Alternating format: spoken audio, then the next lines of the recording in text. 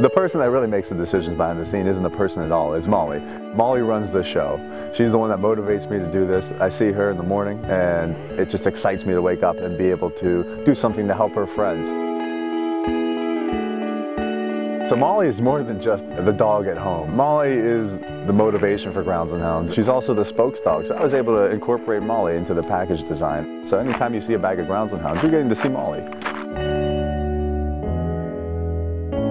Molly's the greatest dog in the world, and I think we all feel that way about our dogs. She's really what motivated me to do this and really find a way to give back and to create a solution to a problem versus just a complaint.